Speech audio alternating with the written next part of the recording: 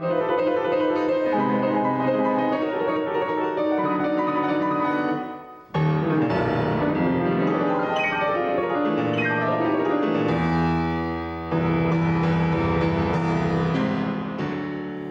first started taking piano lessons when I was 4 years old, and I don't really remember ever starting to learn. To me, it feels like I've always known how to play the piano.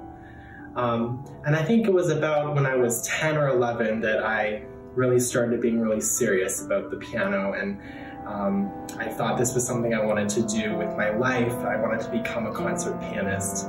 What really impressed me was how professional he was when he was so young. I first met him when he was 14, and he was accompanist for 2 of my Gilbert and Sullivan shows. I was just amazed at how well he could accompany the cast with those songs, because they're very difficult. And Devon's always been a high achiever. He's always a hard worker when he's playing the piano or anything he's pursued. It's been great. When he was young, he certainly kept us hopping, driving or flying with him to auditions and competitions across the province, country, or the continent. He's been fortunate to have had the support of many wonderful piano teachers, as well as being able to work with accomplished leaders in the arts community like Arlene Blundell, who had faith in his ability. He's won so many awards for his music playing, and he's so generous with his talent. I always felt such a strong support from the community.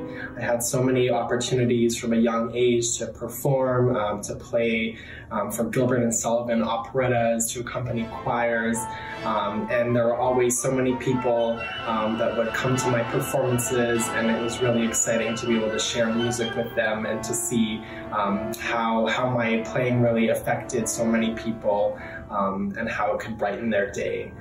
And Nanaimo was really a special place. That's where I got my start. I would play in the Upper Island Music Festival every year, and that's what sent me off to the provincials and the nationals, and really jump-started my career.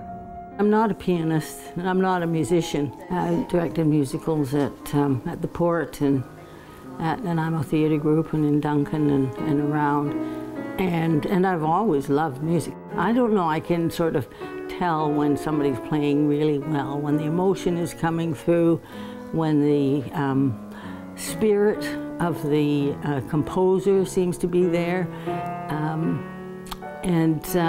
I felt this with Devon right from the first time.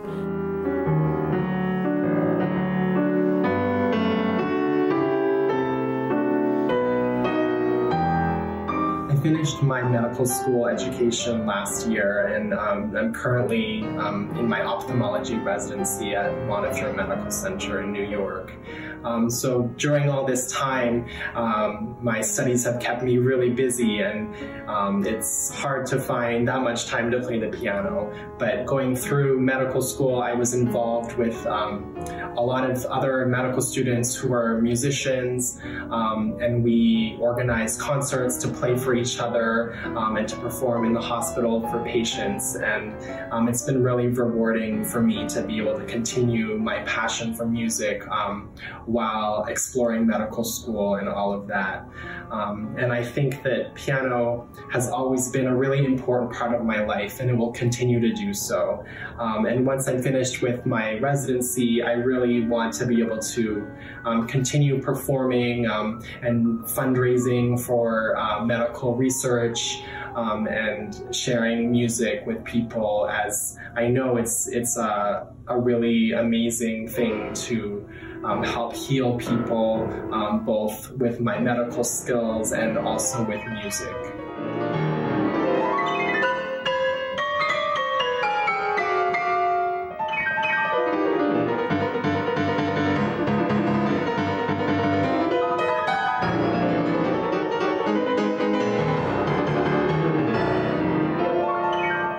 Receiving the Excellence in Culture Award from the City of Nanaimo is such an incredible honor.